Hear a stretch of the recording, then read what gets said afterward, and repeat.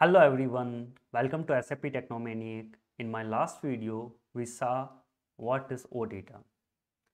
OData is a RESTful API. To understand this, first we went through that what is actually API is. Then we saw based on how API works, it divided into the four parts and one of the part was REST API. Since the OData is the RESTful API, our REST API, so we discussed REST API in the detail, how one API can become REST API. If one API follow all the rules like uniform interface, statelessness, layered system, cacheability, and code on demand, which is optional, if one API follow all the rules, then it will become REST API. OData also follow all the rules.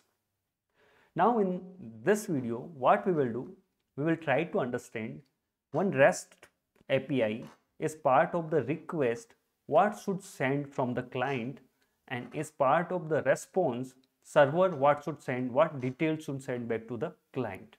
Those all the details we will see. Not only that, we will see some terminologies like what is web APIs, what is remote APIs, and some people call OData is a web SQL also. Those kind of things also we will see in this video. Let's get started.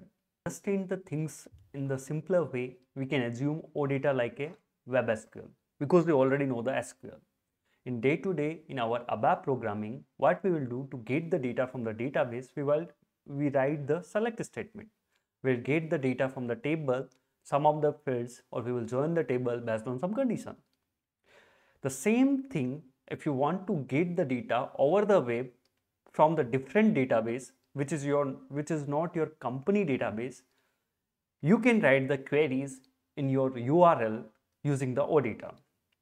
There are some of the examples I have given. Suppose I want to get one of the entity called airports. I will explain these URLs in detail, what is entity and all. We can write select light statement. I want to get some of the data from that particular system based on some where condition, that also I can pass from the based on some filter condition from the client is part of the URI or URL, and then I can get the data from the different system if I have the access to that data.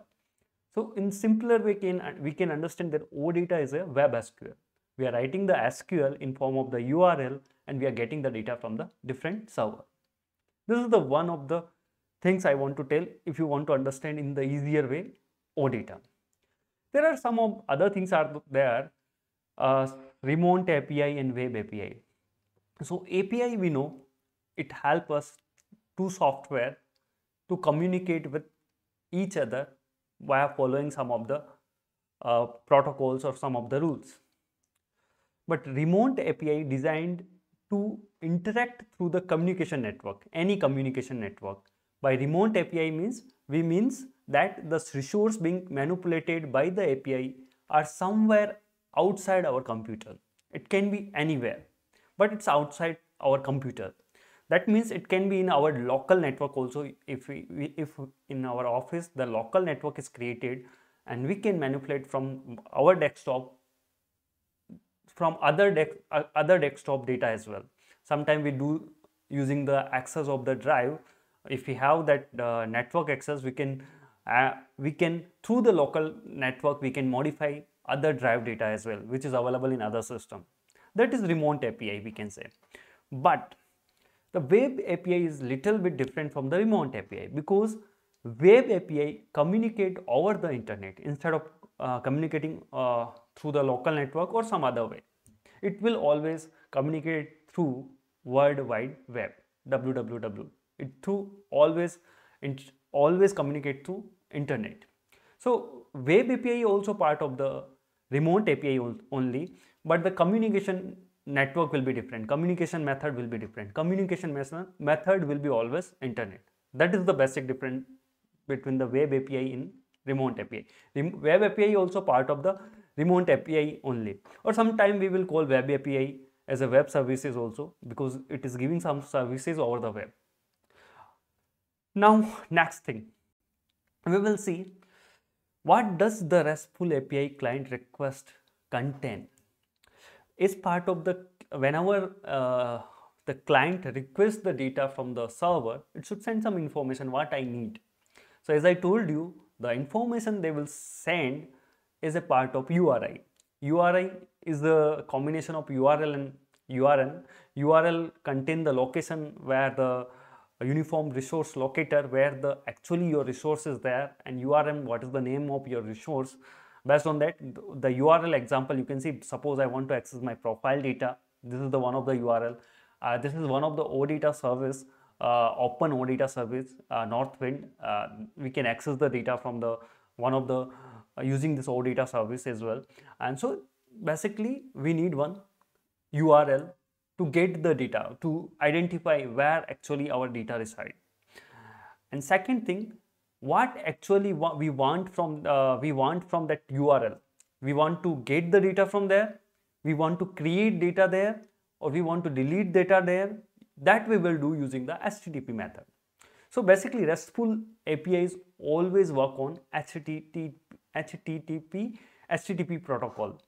So again, this is one protocol, the rule. If you are communicating through World Wide Web, you have to follow this HTTP. So inside this, we have some of the functional method. Based on what you are doing, you have to define. If you are getting the data, your method will be get.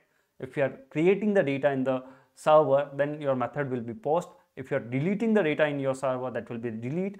Or if you are changing one of the lines in the server, that will be put. Or inside the one line, if you want to change some field, then you will sometimes we use patch as well. So these are the method we use whenever we use HTTP protocol. So it will give the information to the server what you actually want to do with the data. And apart from HTTP method, we will send some, along with this method, we will send some information also. Suppose I want to create the, I have one client. As a client, I want to create one employee in my server, in which is reside somewhere on the internet. I have access to that server. So I have to send that particular employee information which I want to create. So that information I will put in HTTP header also as a payload, and what kind of information it is, in what format it is, that detail also we will put. So HTTP header is the combination of name and value pair, where we will send the extra information to the server, so server can understand what actually we want to do and what kind of data we are sending. So we will send the extra information. These all things we will see in the browser as well. So is part of the client what he needs to send. Whenever we are working with RESTful API or OData, we have to send one URL, uniform resource locator. We have to send what needs to be done with the data which we are identifying using this uniform resource locator, representation of the data, what you want to do with that data. And third thing, the other extra information which we will send using the HTTP header. That also we'll see. Is part of response from the server. What we will get is the response code we will get. There are the already defined response code is there in over the internet. If it is a response code, start with the 1 start either 101, 100, 102. That means it is giving some information. Suppose we got the 102, that means it is processing. And if it is whatever we want to do, suppose I want to get the data, we got the data successfully, the response I will get success as a 200. Okay means 200 you got the successfully data. Or if you want to create the resource in your server, then you will get once you send your data, and as part of response you will get the 201. The data is created whatever you have sent. These all the responses we will see when we create the real-time OData services in our SAP system. And just to having the knowledge, we should know what all are the status, giving the what all are the information. If status start with the 3, it means it is redirecting our URL to somewhere else. And 4 means there is some error which is client side error. Our client side error, we got some error, we are not able to send the data to the server, or we are not able to send the information to the server. And if the server side error, there are some error at the server side, so resource is not available or not implemented, then we will get the server side error in the 5 access, 500, 501. Suppose the not implemented means 501 we will get. These are the some of the information. If you want to see all the code regarding that, link is there. I will put one, or you can simply go to the Google and search simply status code, HTTP status code, then you will get a lot of links. You can see the detail there. And message body, apart from the return in as a response, we will get the message body, which will be having the representation of the resources. We will be not having obviously actual resources. Actual resources are reside in the server. We will be having the representation of our resources. With them we can work, and it should be enough information there, so we can easily able to work. That is the RESTful API. If we are not able to work with them, that response, what is the use of that? As per my last video, that should be some enough information. Whatever the information we are getting from the server, it should be enough so we can work with that data. And apart from that, response header also we will be having. In the response header, there are some extra detail will be there. Means what kind of data you got, and how much data you got, and what is the format of your data. This kind of information will be there. We will see in the browser. We will jump into the browser and we'll see. We will run one of the URL and we will see what is actually, because it's very important whenever we are working with the OData, we should understand all the things. To understand the HTTP protocol and HTTP request and response, what we will do, we came to the browser, we will open one of the website. Let me open the google.com itself, and this is very important. You have to know, we have to go to the developer tool. Either you can click Ctrl+Shift+I, or you can come here and more tools and developer tools. This will be very important for us when we are developing the OData service, and we have to go to the network tab. As of now we are in the network tab. Let me refresh the data again. We can see the lot of data is coming from the server. So what it is happening here is a client, the browser here acting as a client, and it is sending this particular URL to the server. Based on this URL, if you click on this particular service, close this one, then you can see the other information. So you send the request URL, this one, based on this URL, the remote address, means remote address got identified where this particular URL resources are there, and from that server we got the data, and basically this is the HTML page. We got the page and it got displayed here.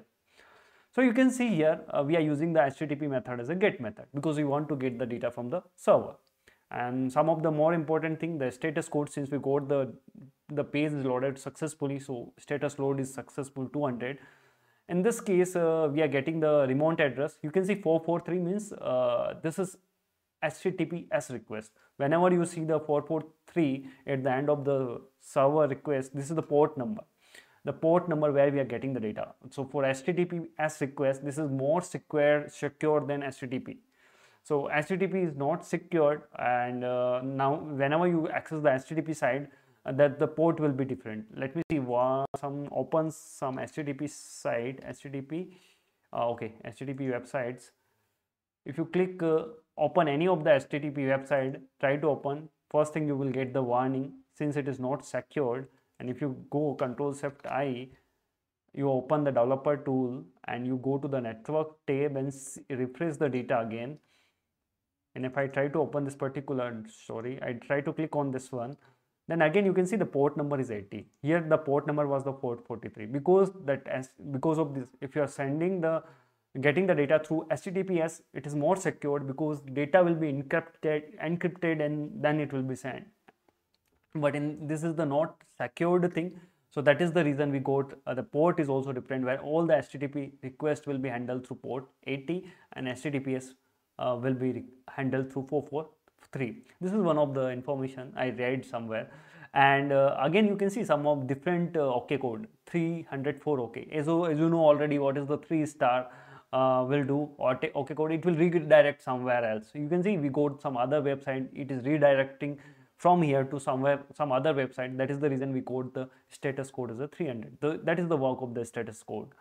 And apart from this general information, we get this request header and request response. As part of request header, as I told you, we send a lot of information. In this case, browser also sends a lot of information. It will send that from where you are requesting the particular resource. In this case, I'm requesting from the Chrome web browser, what is the version of the browser, what language I am using, those all the information it will be there, and what kind of information I'm requesting for, and where I'm requesting for, what is the authority, and what method I'm using. Those all the information is part of the header I will send, request header I will send. This is the name value pair in form of the name and the value. What is the name and what is the value? There is a lot of detail browser will send apart from what we want to send. Apart from that, there is something request response header also, where we'll get the detail from the server, which will help us to process the data whatever we got. So in this case, I think we will get like information like what is the content length, and what is the encoding, what is the format of data, what is the content type, this all that HTML type, and this all the information we will get. Based on this information, we will process further. So let me open one of the OData service here. We have some OData service freely available, Northwind, one of the OData. So one of the freely available Northwind OData service.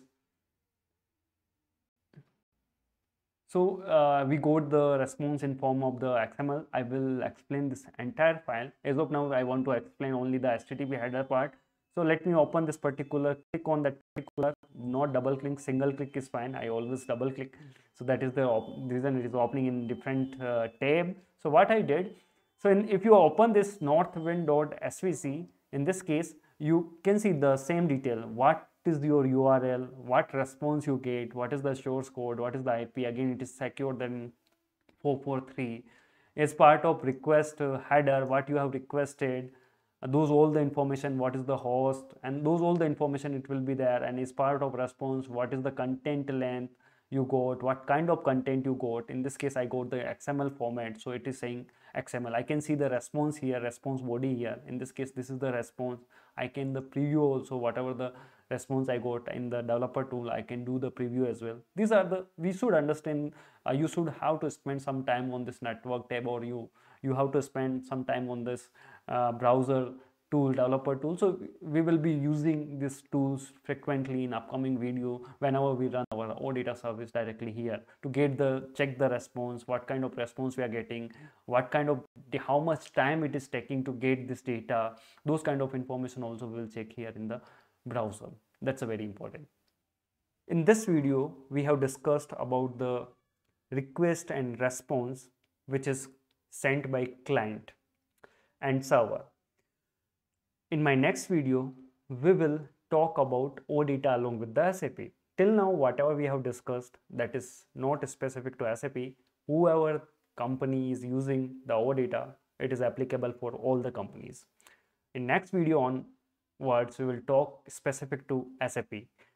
And we will start with the OData architecture, then we will go from there. Before going to that video, please like this video, share these videos with others as well, so they can also learn. With that, thank you and happy learning.